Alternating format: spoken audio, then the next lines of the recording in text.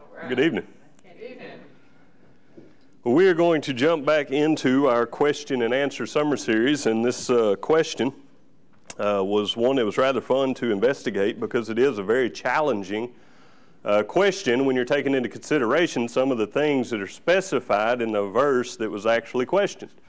And it's good for us to have a mindset that we want to ask questions of the Scripture, not in the sense that we are questioning the Scripture, but rather we want to know what the Scripture actually has to say, that we want to be able to understand God's Word. And this particular question is one that I thought myself was rather fascinating and fun to study because it was very challenging. We will go ahead and look at the question, and then we'll look at the verse, and then we're pretty well the same process that I went through as I studied this out for myself, I've laid out, and we're going to run through that same process. I think that's the best way for us to learn together on this particular topic. But here is the question. In Ephesians 6 and verse 12, what does the Scripture mean where it says, against spiritual host of wickedness in the heavenly places? Pretty challenging, right? Let's go ahead and read the verse, Ephesians chapter 6 and verse 12, to get the full of this verse, and then we'll go from there. The verse reads, "For we do not wrestle against flesh and blood, but against principalities, against powers, against the rulers of darkness of this age, against spiritual hosts of wickedness in the heavenly places." Anybody have any ideas of all these powers and authorities and principalities and wickedness in the heavenly places? Well, let's go ahead and start discussing. The first thing we need to take into mind when we consider this in this particular verse, recognize the words that are in italics. It actually, at the latter part of the verse where the question stems from, really reads, against spiritual of wickedness in the heavenly. Against spiritual of wickedness in the heavenly. Now, the actual word here, heavenly, is an adjective. So it's a descriptive term is all it is. So it's given us some sort of a description of something. As we move through this text, we'll try and gain a little bit of understanding as to what exactly it means, but I want us to go ahead and consider there are some wild and imaginative interpretations that have been given to verses like this one. Some people have the mindset that it's like there are these angelic beings in this unseen realm battling it out against these demonic beings, and this battle has been going on since the beginning of time, and it's this continual fight that's going on, and it continues day by day. But the question you have to ask is, how do we participate in that, right? Paul's instruction that he has given to the brethren in Ephesus says, look, this is something that you are participating in. This is something that you are able to put on spiritual armor, and you are able to actually battle against. So we have to be reasonable. We have to recognize what kind of spiritual warfare it is and what kind of spiritual warfare it is not. Now I'm going to share this with you just to show you how wild and imaginative it can get before we get into this lesson.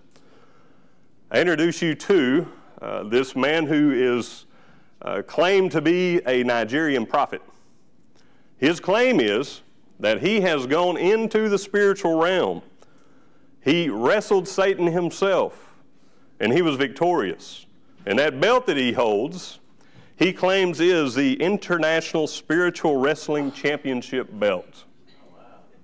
That's how wild it gets, okay? So we need to make sure, like I said, that we're considering what type of battle it is and what type of battle it is not. Because it's definitely something that we have participation in. Paul would not lead to the idea that we need to put on this spiritual armor so that we can fend against the devil, right? So it has to be something that we can actually participate in ourselves. So here's what we're going to do. We recognize that there's words in this text that are added for our understanding. So if we move those aside first, we recognize that heavenly is actually an adjective. It's not a noun. It's not pointing to a literal place. It's more of a descriptive term. The next thing that we need to take into consideration is that there is some unique language in this particular verse. The heavenlies, the heavenly places. You know, it's really the only place you see this particular term, the heavenly places, is in the book of Ephesians. And we're actually going to study each one of those because this is the last time that this phrase is actually used. So if we're going to understand what it means in its last use, we need to go back and look what it says in its first use, its second, third, and fourth, and then the last one, Ephesians chapter 6 and verse 12. So we're going to look at Ephesians chapter 1 and verse 3, Ephesians chapter 1 and verse 20, Ephesians chapter 2 and verse 6, and Ephesians chapter 3 and verse 10, and then the last one is 6 and verse 12. But there is also this powers and, or this principalities and powers that's mentioned in this particular verse as well. We have to reason with that to see what exactly does that mean. This is also somewhat unique to Pauline writings. You'll see it in Colossians and you'll see it in Ephesians. So that's something else that we're going to kind of keep in the back of our minds as we go through these verses and begin to study this text. But let's go ahead and go back and let's start at Ephesians chapter 1 and verse 3. And we'll start building an understanding of what exactly does it mean as far as the heavenly places. Ephesians chapter 1 and verse 3. Blessed be the God and Father of our Lord Jesus Christ, who has blessed us with every spiritual blessing in the heavenly places in Christ. Now, immediately we recognize a sense of a location that's found in Jesus Christ. That's where we receive these blessings. But what I did is I went through this study is I went to other cross-references that I could add to this and say, okay, here's what it actually means in this verse. So when I think about where it is that the blessings are actually coming from, well, immediately in this text it says, blessed be the God and Father of our Lord Jesus Christ. The blessings are coming from God. The location sounds somewhat like in the heavenlies, but the true location is in Christ Jesus. So as I consider, even as you see on the screen, the first thing that comes to my mind when I think about these blessings that we receive from God, you may think of James chapter 1 and verse 17. Every good gift, every perfect gift comes from above and comes down from the Father of lights. We recognize the source, right? You could also go all the way back to Genesis chapter 12. Genesis chapter 12, verses 1 through 3. Remember, even when God established a covenant with Abram, where was the source of blessing said to be coming from? The blessings were coming from God. Genesis chapter 12, verses 1 through 3. It says, now the Lord had said to Abram, get out of your country, from your family, and from your father's house, to a land that I will show you. I will make you a great nation. I will bless you and make your name great, and you shall be a blessing. I will bless those who bless you, and I will curse him who curses you. And in you all the families of earth shall be blessed.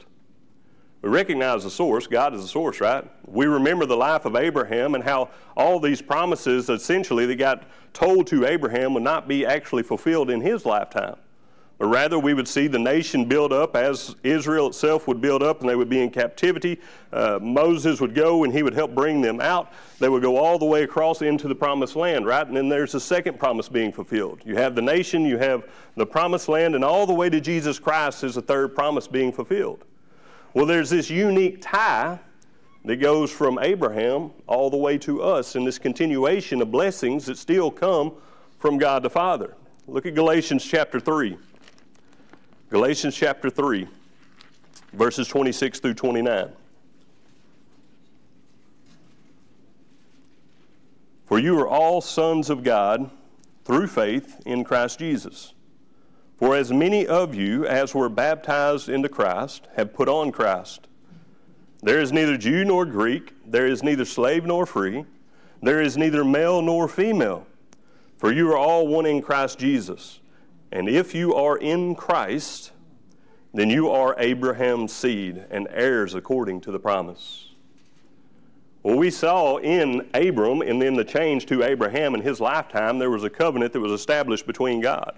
The blessings always came from God with his obedience unto God and his word.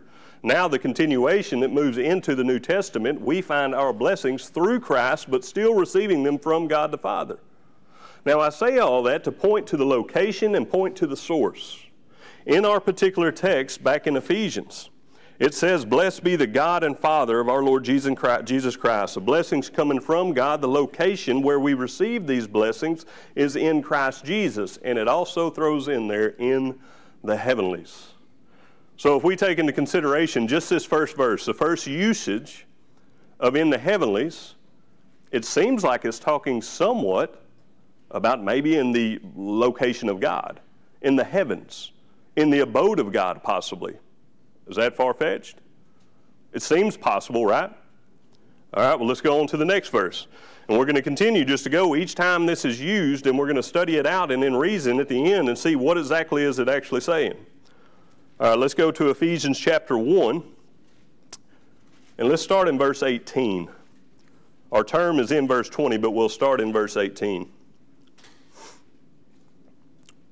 The eyes of your understanding being enlightened, that you may know what is the hope of his calling, what are the riches of the glory of his inheritance in the saints, and what is the exceeding greatness of his power toward us who believe, according to the working of his mighty power.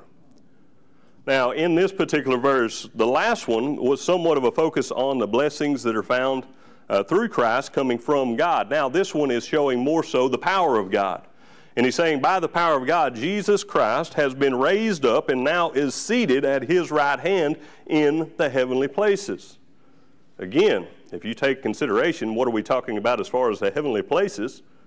The possibility right now that probably comes to mind is we're talking about in the abode of God. Where's Jesus Christ sitting? Okay, let's look at a few verses just to make some cross references. Consider Psalm 110 and verse 1.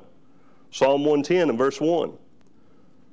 The Lord said to my Lord, sit at my right hand till I make your enemies your footstool. Now, jump over to Acts chapter 2. Remember the first sermon that was preached by the Apostle Peter, and he used this particular verse, and he actually used it to teach in his lesson to all those that were there on the day of Pentecost. And what's unique about that particular verse when he uses it, he goes ahead and he makes recognition to exactly who it is that's under discussion in that verse. Verse 34 of Acts chapter 2, it says, for David did not ascend into the heavens, but he says himself, the Lord said to my Lord, sit at my right hand till I make your enemies your footstool. Pretty cut and dry who we're talking about, right? It seems pretty cut and dry as far as where we're talking about of the location that's under consideration. You consider Acts chapter 1, verses 9 and 10. Remember his own disciples as they were still standing there, not knowing exactly 100% what all was going on, and they watched Jesus ascend to the heavens. And they're standing there, they're staring just like, now what? Right? And they have to be kind of pushed along like, hey, time to get busy, right? They were still a little bit clueless to the full plan, but they watched him ascend. We can read in the text and we understand that Jesus Christ is sitting at the right hand of God. Colossians chapter 3 and verse 1. If then you were raised with Christ, seek those things which are above, where Christ is sitting at the right hand of God. It sure seems to be talking about this dwelling place of God, the abode of God. I'm going to go ahead and tell you, the more we go through these verses, the harder it's going to be to pinpoint it to that specific location. The more it might start to seem like it's more of just a descriptive term that is referencing the spiritual in some sense, rather than a specific location. Look down at verse 21, because this is our first use, because we're also looking, remember, at the powers and principalities as we go through this, because that was also in chapter 6 and verse 12. Look down at verse 21. It says, far above all principality and power and might and dominion and every name that is named, not only in this age, but also in that which is to come. So Jesus in his resurrection, Jesus in God's power of raising him to sit at his right hand is ascended far above any power, principality, dominion, and what did it say? Of this age or of the age to come. What does that tell you? We're talking about physical powers. We're talking about earthly powers. In this context, if we're talking about powers of this age when Paul was writing this letter and the ages to come, it has to be a reference to the powers, the leading figures, the authorities that had some sort of influence over society in that time. So our first recognition of the powers and the authorities pushes leaning to the idea of we're talking about earthly powers. Rome, that's one of the biggest powers of that time, right? They would have had great pull. They would have had a great leverage on society. It's going to get a little bit more tricky as we move through this, though. Let's go ahead and go to Ephesians chapter 2 and verse 6. Ephesians chapter 2 and verse 6. Let's start back in verse 4. Ephesians chapter 2 and verse 4. But God, who is rich in mercy, because of his great love with which he loved us, even when we were dead in our trespasses, made us alive together with Christ. By grace you have been saved, and raised us up together, and made us sit together in the heavenly places in Christ Jesus. Now it's also saying that we are sitting with Christ Jesus in the heavenly places. So if there's this us being sitting in the heavenly places as well, we know that we have to be talking spiritual. We pretty well had that gathered from the beginning. We're talking about a spiritual sense, not a physical sense. So if we're talking about us being sitting with Christ in this spiritual realm, we have to be talking about those who are in what? The body of Christ, right? Look at Ephesians chapter 1, verse 22 and 23. It says, and he put all things under his feet, and gave him to be head over all things to the church, which is his body, the fullness of him who fills all in all. So we gain access. We've already recognized these blessings that we receive because we are in Christ Jesus. He talked about the hope in the end of chapter 1 that he hopes that the brethren in Ephesus realize that their hope should be in the resurrection, because God was able to raise Jesus from the dead, ascend him to heaven, that our hope should be in that just the same, that we can be raised from the dead also. And now he's even pointing to the fact, yes, we are with Christ in the heavenlies. So we have to be talking about the church. Colossians chapter 1 and verse 18. And he is the head of the body, the church, who is the beginning, the firstborn from the dead, that in all things he may have preeminence. Again, the firstborn from the dead. Remember, we talked about the power of God in the previous verse, the power of God in raising Jesus from the dead, and now he's saying he is the firstborn from the dead, saying that there will be more. And he says right now, essentially, you are seated with Christ at the right hand. How's that possible? Prophetic perfect. There are verses where prophetic perfect is used essentially because God's promises are sure. If we do our part, yes, we will be with God one day in eternity. And essentially right now, because we are the spiritual body, we are the Lord's church, we also sit in the heavenly places together in Christ Jesus. Now, so far, everything that we've discussed as far as it relates to the heavenly places, as where this is that we're actually considering, still seems like somewhat the abode of God, right? Seems to be what's being discussed. The heavens in the sense of where God dwells, the possibility, okay? In a spiritual sense. Jesus, when he returns, we know that when he returns, he will gather together his own. He will present the glorious bride, the church, to God. But in a spiritual sense, it's saying because we are in Christ, we are already sitting in the heavenly places with God, spiritually speaking, prophetic perfect. Now, let's go ahead and move to chapter 3 in verse 10, and this is where it starts to get a little bit more challenging to fully wrap our minds around. Chapter 3 and verse 10. Let's go ahead and look. Let's start in verse 8.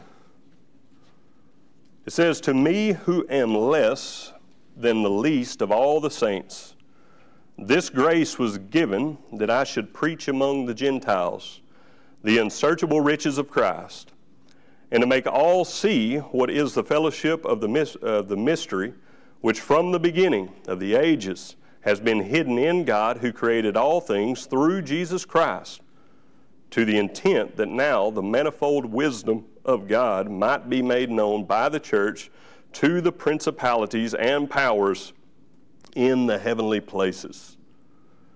All right, so Paul essentially, he's saying that also I, Paul, the chief of all sinners, right?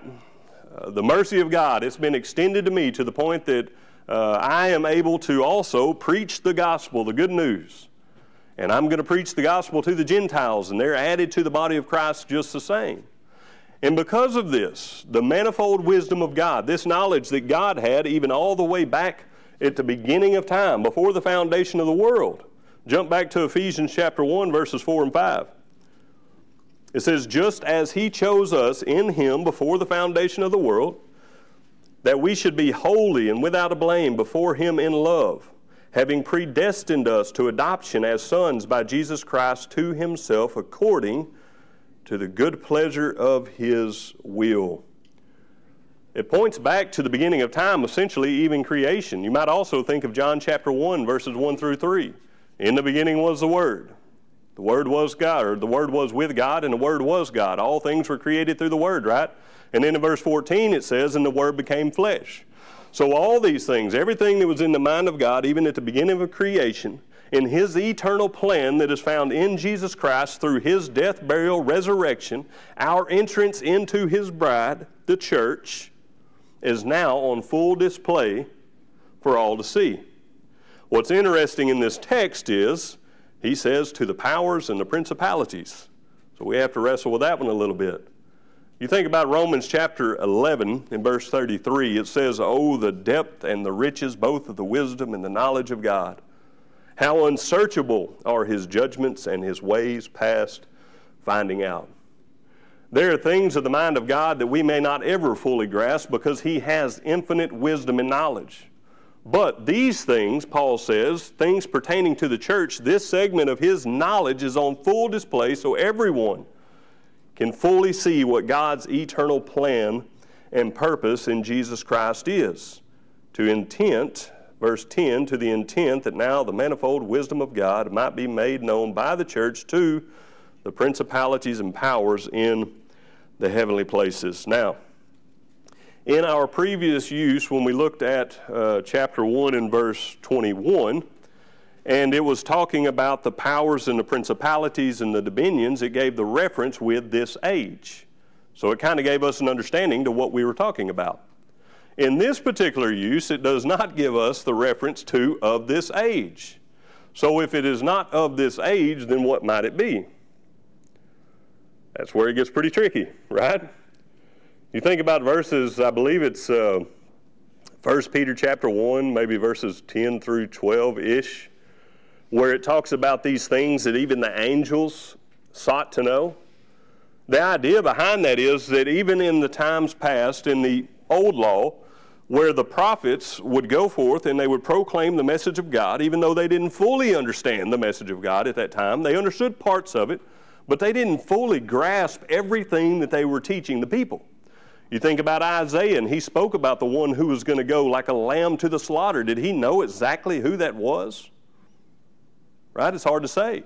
There are prophecies that were spoke of in the Old Testament that they didn't actually, the prophets, know exactly who it was that they were talking about or when the fulfillment would come. In that, these things being shown now, the manifold wisdom of God, the fullness of all of those prophecies, and it says in that particular text, even the angels desire to look into those things. What that would mean is that there were things as it pertains to man's salvation that even the angels of God did not know until the time of man's salvation came. Plausible. It's possible, right? The only thing that you have to take into consideration when you take that line of thought, and I'm not saying it's wrong by any means because it is a good line of thought. We have supporting scripture that will support that idea. The one thing I ask is, if we're talking about powers in the sense of angelic beings or something of that nature, and a lot of commentators, they go to the idea of angelic beings, they go to the idea of demonic beings and things of that nature, and it goes back to this battle in this unseen realm, right, that's taking place by somehow our lives and how we live them here in the flesh. We're contributing to that warfare that's going on in the unseen realm. It's a little challenging to say, okay, is that right or not? I would ask, when we look at powers and principalities in chapter 1 and verse 21, and it gives us a reference to the powers and principalities of this age and the ages to come, and we look at chapter 6 in verse 12, it also gives a reference to the powers and principalities of this age, once it talks about the rulers of darkness. So in the two uses on both ends of the book, it gives reference to powers and principalities, authorities essentially is what it's talking about, that are worldly. So would it make a transition in the middle to these spiritual authorities, angelic beings possibly? Not saying it couldn't, but it seems like the same train of thought would track from one end of the book to the other end of the book, right? It seems to be the case. Let's go ahead and let's look at chapter 6 and verse 12. Still trying to ask the question, are these powers and principalities angelic beings, and how are they also linked, it says, to the heavenly places? That's another thing. If we're talking about powers and principalities that are earthly, how are these earthly powers and principalities linked to the heavenly places that is mentioned in chapter 3 and verse 10? There's a lot of things we have to ask when we go through this text, because it is rather challenging to come up with a dead set answer on what is being discussed in this text. But let's go ahead and go to chapter 6 and verse 12, and let's throw everything in there where it really gets a little bit more confusing and harder to dissect. Let's jump back to verse 10, and remember, the main thing that we have to keep in mind when we go through this text is that this was information that the Apostle Paul was giving to the brethren in the first century. He was saying, look, you're part of this. And by some means, you're participating in this warfare. It still means something to us today. It's still a war that's going on today in some sense that we are participating in. So it has to be able to tie back to us just the same. Chapter 6 and verse 10. Finally, my brethren, be strong in the Lord and in the power of his might. Put on the whole armor of God, that you may be able to stand against the wiles of the devil. For we do not wrestle against flesh and blood, but against principalities, against powers, against the rulers of darkness of this age, against spiritual hosts of wickedness in the heavenly places. Therefore, take up the whole armor of God, that you may be able to withstand in the evil day, and having done all to stand. That's the information that's given, and in the following verses goes into the description of the spiritual armor that we are to arm ourselves with to go into this battle. Turn over to 2 Corinthians chapter 10 real quick. Paul adds a little bit of insight, and it sounds very similar to the beginning of verse 12 in the Corinthian letter, that helps us to better understand, I think, what it is that he's talking about in this specific verse as well. 2 Corinthians chapter 10, look at verses 3 through 5. Verses 3 through 5. For we walk in flesh, for though we walk in the flesh, we do not war according to the flesh. All right, it's already sounding a lot like Ephesians chapter 6 and verse 12. For the weapons of our warfare are not carnal, but mighty in God for pulling down strongholds, casting down arguments and every high thing that exalts itself against everything that exalts itself against the knowledge of God, bringing every thought into captivity to the obedience of Christ. And I apologize because I did not swap that slide. Trying to get used to using this PowerPoint. Okay, so the Apostle Paul in the Corinthian letter, he makes recognition to this battle that's going on. He says, look, though we are in the flesh, we do not war in the flesh.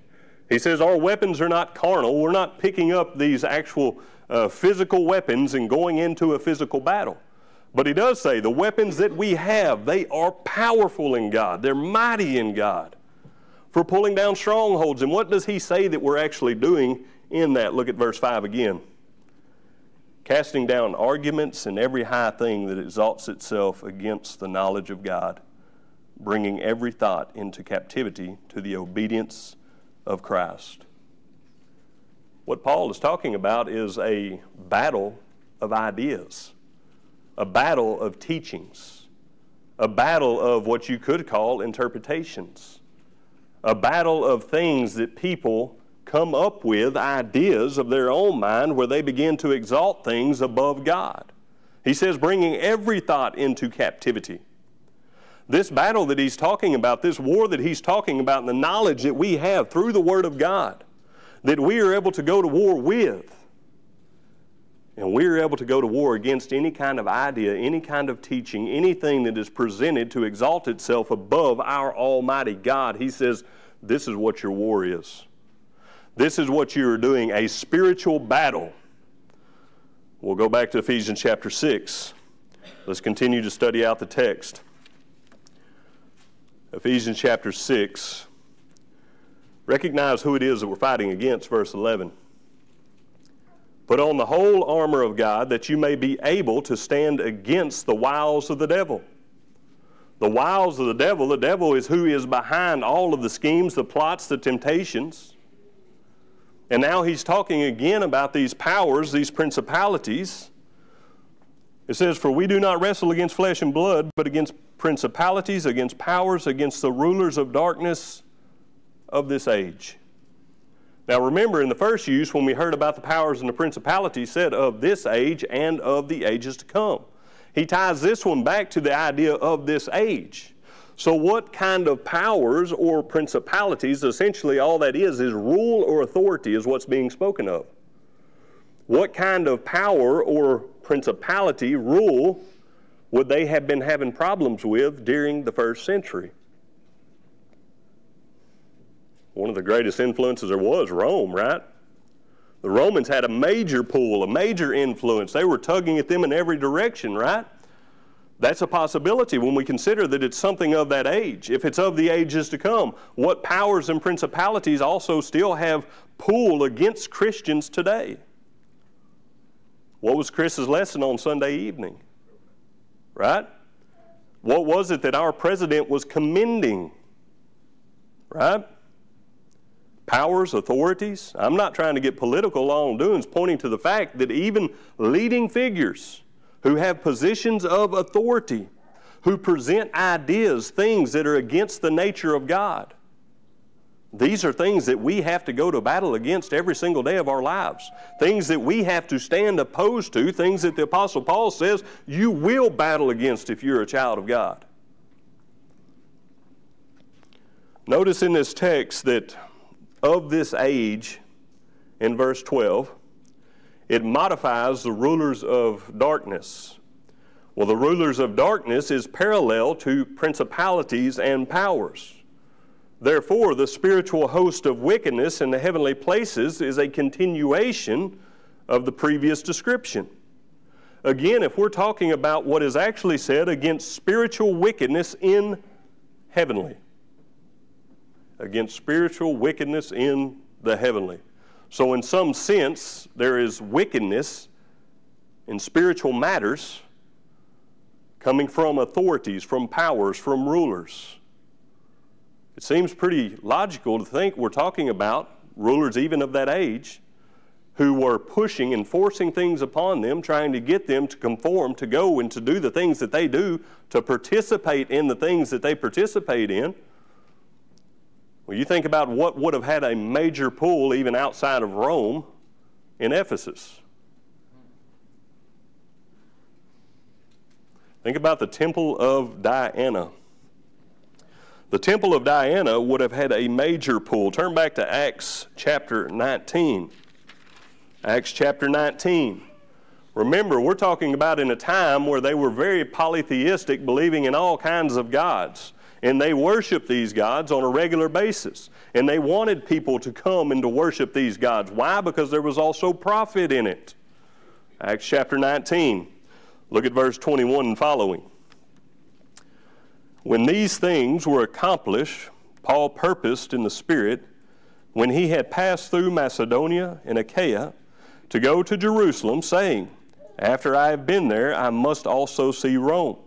So he sent into Macedonia two of those who ministered to him, Timothy and Erastus, but he himself stayed in Asia for a time. And about that time there arose a great commotion about the way, talking about those who are of Christianity, those who are in Christ, the church. Verse 24, For a certain man named Demetrius, a silversmith, who made silver shrines of Diana, brought no small profit to the craftsmen. It's recognizing the fact that this man made a healthy living off of this Diana, this temple of Diana. These men would actually make these little trinkets, these little charms, and they would sell these things, and people would come by the hordes, and they would go to this temple, and they would practice in these pagan worships and do everything that they did. And Paul is saying, look, you're going to have to go to battle against these spiritual matters, against these authorities who try and push this stuff on you. You stand true in Christ, stand for what is right, and do not give in. Look at verse 25. He called them together with the workers of similar occupation and said, Men, you know that we have our prosperity by this trade. Moreover, you see and hear that not only at Ephesus, but throughout almost all Asia, this Paul has persuaded and turned away many people, saying that they are not gods which are made with hands. A direct point to Diana as well. So not only is this trade of ours in danger of falling into disrepute, but also the temple of the great goddess Diana may be despised and her magnificence destroyed. And listen to this, whom all Asia and the world worship. Now when they heard this, they were full of wrath and cried out, saying, Great is Diana of the Ephesians. Do you think that there was some sort of leverage linked to this temple? These people were ready to, and actually stirred up a riot, ready to kill the Apostle Paul because of the things that he was teaching. Because he came in saying, look, that's no God. This is man's ideas. This is man's way of thinking. This is worldly spirituality, if you can put those two things together. This is worldly mindset trying to think on spiritual matters and apply their own reasons or their own understanding to these things. And Paul says that's not right. So, listen to this quote. I found this, and this is from a very long time ago. I couldn't exactly get the date, but here's the quote.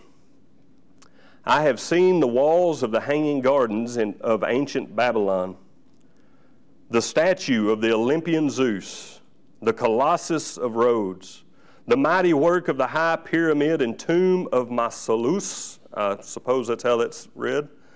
But when I saw the temple at Ephesus rising to the clouds, all the other wonders were put in the shade.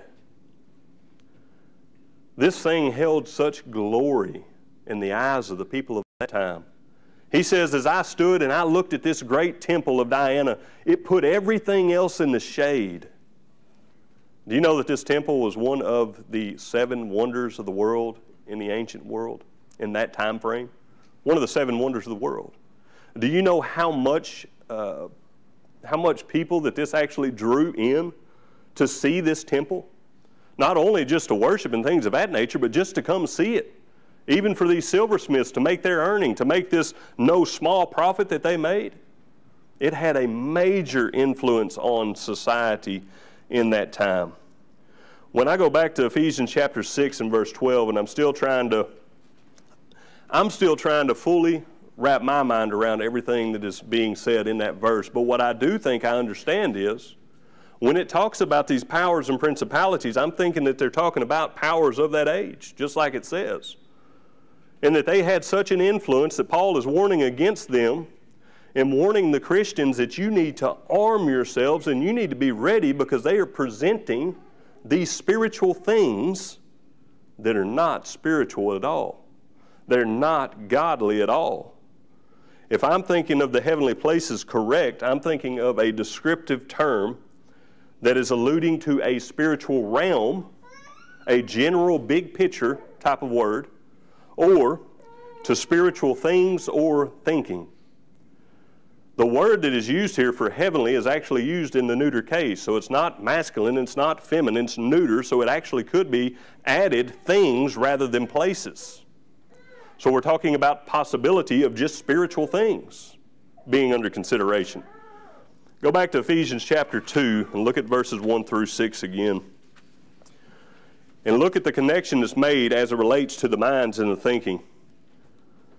Ephesians chapter 2 starts and it says, "And you made alive who were dead in trespasses and sins, in which you once walked according to the course of this world, according to the prince of the power of the air, the spirit who now works in the sons of disobedience, among whom also we all once conducted ourselves in the lust of our flesh, fulfilling the desires of the flesh and of the mind, and were by nature children of wrath just as the others." This is who we once used to be. We were children of wrath. We were following the prince of the power of the air. We were following Satan. In Ephesians chapter 6 and verse 11, it says the devil's the one we're actually battling against. That's who we used to fight. Now look at verse 4. It says, "But God, who is rich in mercy, because of his great love which he loved us, even when we were dead in our trespasses, made us alive together with Christ. By grace you have been saved, and raised us up together and made us sit together in heavenly places in Christ Jesus." My suggestion is that it's talking about a spiritual realm, possible, or spiritual things and spiritual thinking. It's hard to say.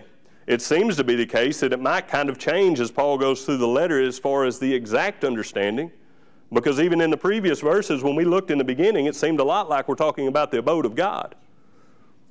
But then when you start talking about these powers and principalities, how can they have any say in the spiritual when it's powers or principalities of this earth? It's by their lack of understanding of spiritual matters and their corrupt spiritual teaching and corrupt spiritual ideas that they are presenting to other men. Look at a couple more verses with me. 1 Corinthians chapter 15. 1 Corinthians chapter 15, verses 48 through 49. 1 Corinthians chapter 15. Look at verse 48. "As was the man of dust, so also are those who are made of dust. And as is the heavenly," there's our word, same Greek word, "as is the heavenly man, so also are those who are heavenly. And as we have borne the image of the son or of the man of dust, we have lived this life of the flesh, we shall also bear the image of the heavenly man," the spiritual man. We also must live this spiritual life, heavenly life. One more verse. Go to John chapter 3 and verse 12. Remember when Nicodemus came to Jesus and he was questioning him by night? And Jesus started speaking to him on heavenly matters, spiritual matters, right? And he was getting a little bit confused about what Jesus was actually talking about. So much so, if you look at chapter 3 and verse 12, Jesus says, "If I have told you earthly things and you do not believe, how will you believe if I tell you heavenly things?" Same Greek word used in this text. Heavenly things. Things pertaining to spirituality. Things pertaining to spirituality that are aligned with the will of God. What seems to be the case is it is a reference to the authorities or influences who affected spiritual thinking in the first century as well as still affecting spiritual thinking today. People whom Satan engages us with temptations or negative spiritual ideas. And if you also tie back to chapter 3 and verse 10, the impact that the fulfillment of the church's mission has against the battle of ideas, against worldly thinking and teaching. Essentially, a battle of anything, thought, or teaching that exalts itself above God. That's where my study led me. Again, I will tell you, it is a very difficult text. It is a very challenging question. I appreciate the question. It's a very good question. And I even know who asked it. It was a very good question. It's one that caused me to study a lot. But what we come to at the end of this, when we think about what it is that the Apostle Paul is saying, when I consider these powers, these principalities, when I consider the heavenly, whether it's these things, these spiritual things, the heavenly things, whether it's the spiritual realm itself that's being discussed, what I know from this text is the Apostle Paul is saying, look, you are engaged in warfare. And it's not this idea of there's these angelic beings that are way out in this off distant area. They're battling these demonic beings that I have no part in. There is warfare that's taking place in the life that I live, and yes, I am engaged in it. And the way that I can succeed, the way that I can be victorious, is that I put on the armor that is listed in the upcoming verses in chapter 6. That's how I'm going to get through. That's how I'm going to be victorious. Be ready to go to battle. And know that the authorities, the ruling powers, the leading figures of our age, just as they did in the first century, are going to present things that are exalted in their eyes higher than God, that are lies, that are not of God's will, and we must stand against it. Everything that the Bible teaches us is that there is a spiritual war going on. And here's the thing, we're in that fight daily. It's a fight that you go through on a regular basis, a fight that maybe you don't always do your best at. Some of the times we know we have all the time everything that we need that God has supplied us with to be able to fight this fight. Sometimes we leave some of our weapons, we leave some of our armor lay when we begin to blend back into the world. Just like we always do, we'll offer the invitation. Where do you stand in this battle as it relates? Half the time when you go out into the world on your regular daily basis, do you realize that, yes, you are engaged in warfare? Do you even consider it? That Satan is striving and trying every single day to pull you into temptations and to make you fall short of the glory of God so that he can claim you as one of his. If we're not aware of that, we had better be, because he is. And he wants you back. Because right now, God has you. If there's anything that we can help you with this evening, please let it be known as together we stand and as we sing.